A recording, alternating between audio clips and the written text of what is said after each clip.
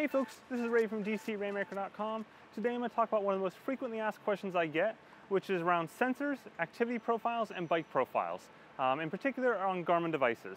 So I'm going to cover a wide range of devices, starting off with this basically 10-year-old Forerunner 305 and talk about how things have advanced, all the way up to the Edge 1000, 820, 520, and some of the newer devices, and things like the 735 XT running watch.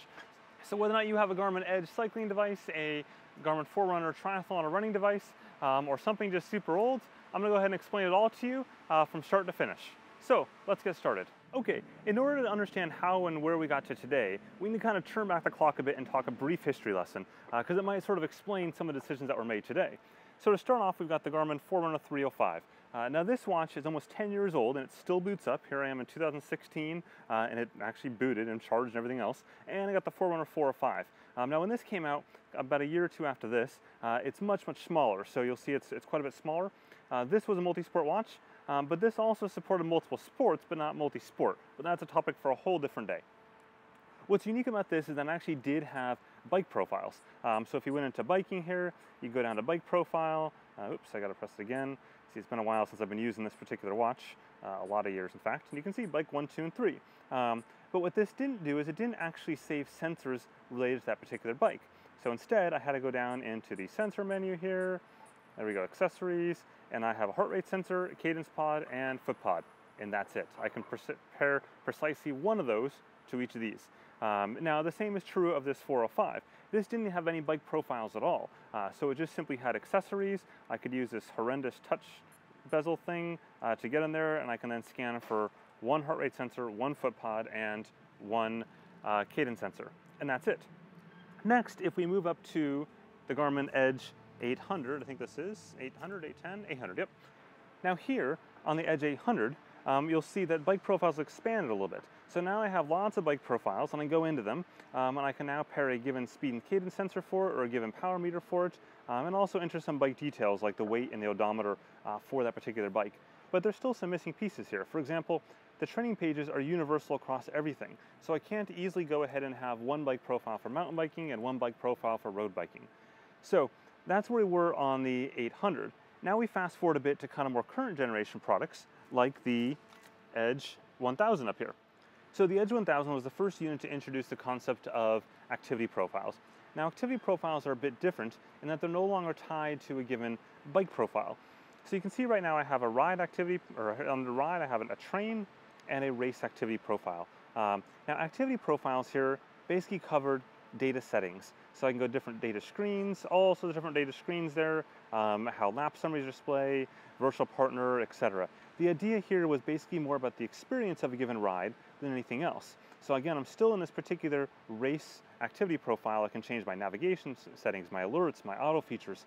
Anything that might be specific to a given bike or a given type of activity is what's covered here. Meanwhile, sensors went under their own setting. So we go back to the settings here, sensors, and now this is where I've got all my sensors in one spot. So it didn't matter whether or not I was on my road bike or my triathlon bike, all these sensors were accessible. Now you may be asking why they bother doing this. And the reason is a lot of times people would start off the ride and forget that they had to change their bike profile, as you saw back on the Edge 810 or 800, which meant that they would ride a long distance, potentially the entire ride, and not have any sensor data at all. Perhaps they weren't actually showing that screen on their pages. Whereas now what happens is as soon as I spin the wheel, it's going to go ahead and find the sensor data here. So you'll see this here as I go ahead and put this on the unit, and I'm going to go ahead and spin. And now when I went ahead and spun the bike there, the sensor automatically is shown up top. So the cool thing here is I can add a whole crap ton of sensors now. So you can see I have a speed sensor already connected there, the one that we just spun the wheel on. I've got numerous power meters. I have a Brim Brothers power meter, a prototype power meter, something else. I've got a Tax trainer there. I've got lots and lots of stuff here, numerous heart rate straps. All these things are in here. Now for the normal person, you're probably not going to have this many sensors. But if you do have a lot of sensors, a lot of bikes perhaps, or even multiple people using the same unit, it makes it really easy to go ahead and share one particular unit and not have to worry about whether or not you're moving between bikes. I can also then look at the settings on that given bike. So I can go down to here, I can go sensor details, and automatically configure different settings. Okay, next, when it comes to adding sensors, it's also a lot easier in the past. In the past, you had to go and actually specify a given sensor type. So you had to know whether it was a speed-only sensor, a speed cadence combo sensor, or a cadence sensor, which is really confusing, and a lot of people, well, quite frankly, got confused. Now, I can just click Add Sensors, and yes, I can narrow it down if I wanted to by those different types, or I can just simply say, show me everything now. Go ahead and search all, and I'll go ahead and find all the sensors that I haven't connected to my bike. So I can see this first power meter, shows me the ANT+ ID there. So in this case, this is a Cork power meter. The ANT+ ID is etched on the side of it. I have a cadence sensor. This one is a Garmin cadence sensor.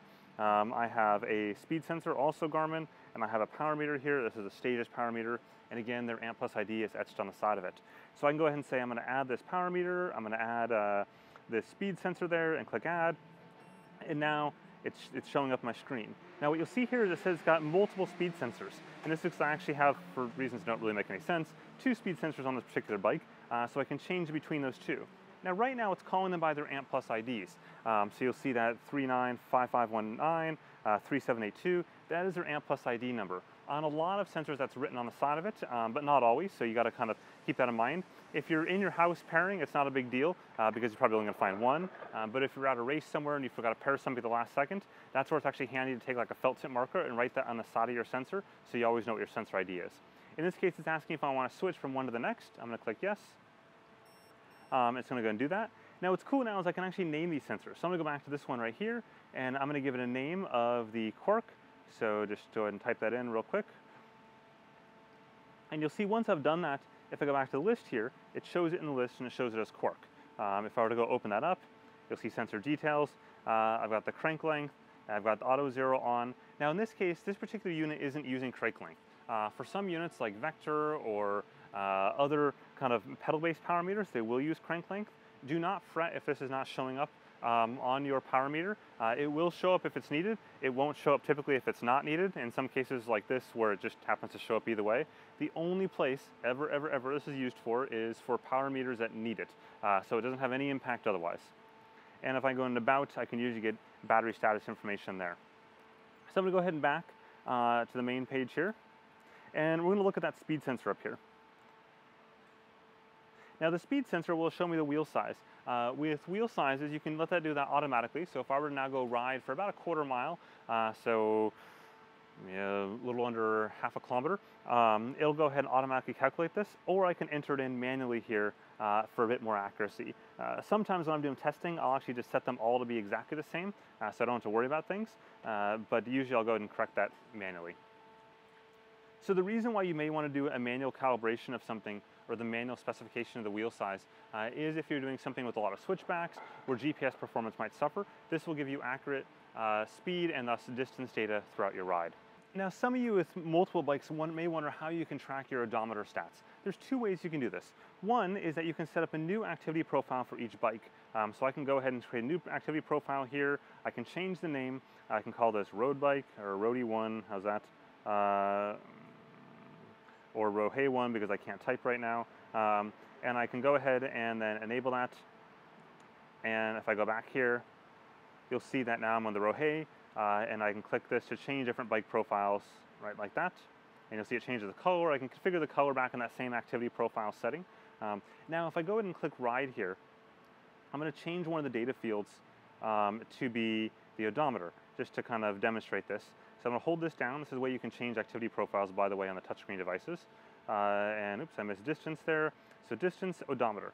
Now you'll see it's 0.00 miles because I've written nothing on this particular activity profile. But now if you watch, if I go back and change this to the yellow activity profile, which I've been riding with on some tests lately, oops, so I'm going to go ahead and click Ride.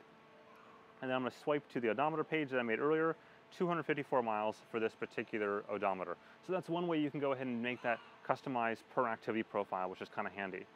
The second way is to go onto Garmin Connect. There you can create gear, and you can go ahead and specify different gear for different bikes. So I can actually create an entire bike, but I can also make sub-gear for that bike, such as wheels, for example, or chains, or anything else you want to track separately. And you can configure that to be automatically listed when you upload a ride.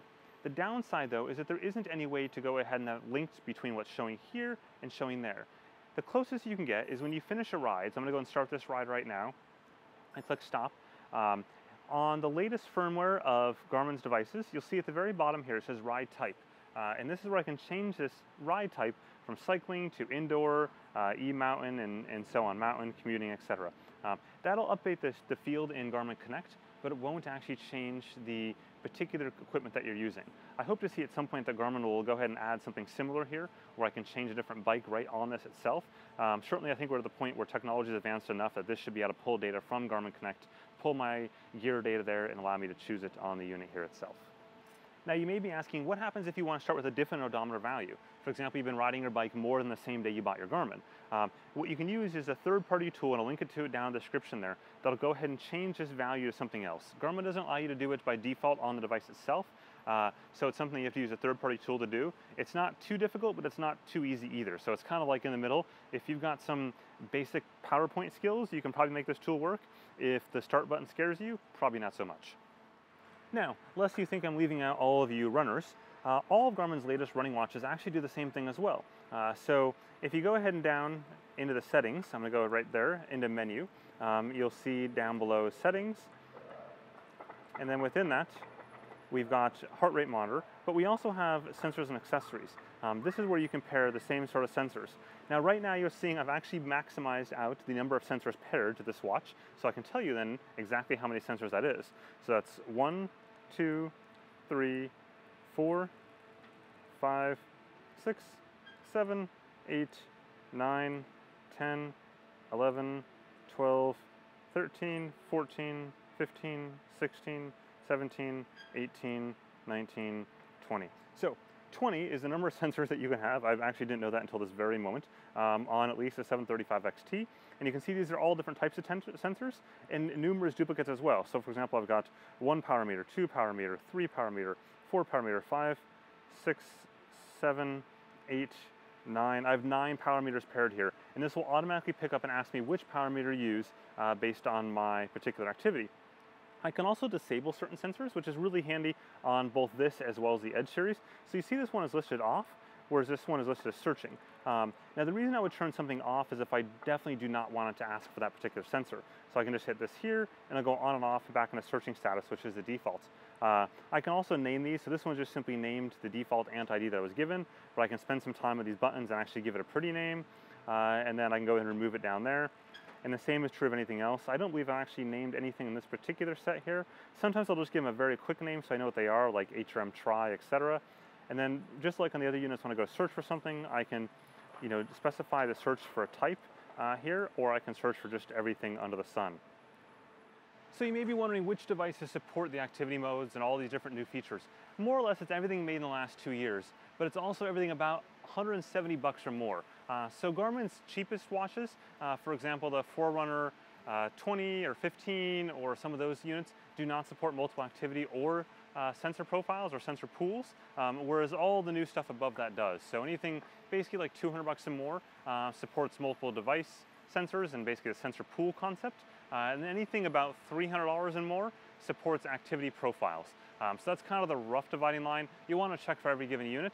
Now obviously all this old stuff doesn't support it either because it's super old and no longer updated, but that's just something to keep in mind when you're looking at new devices.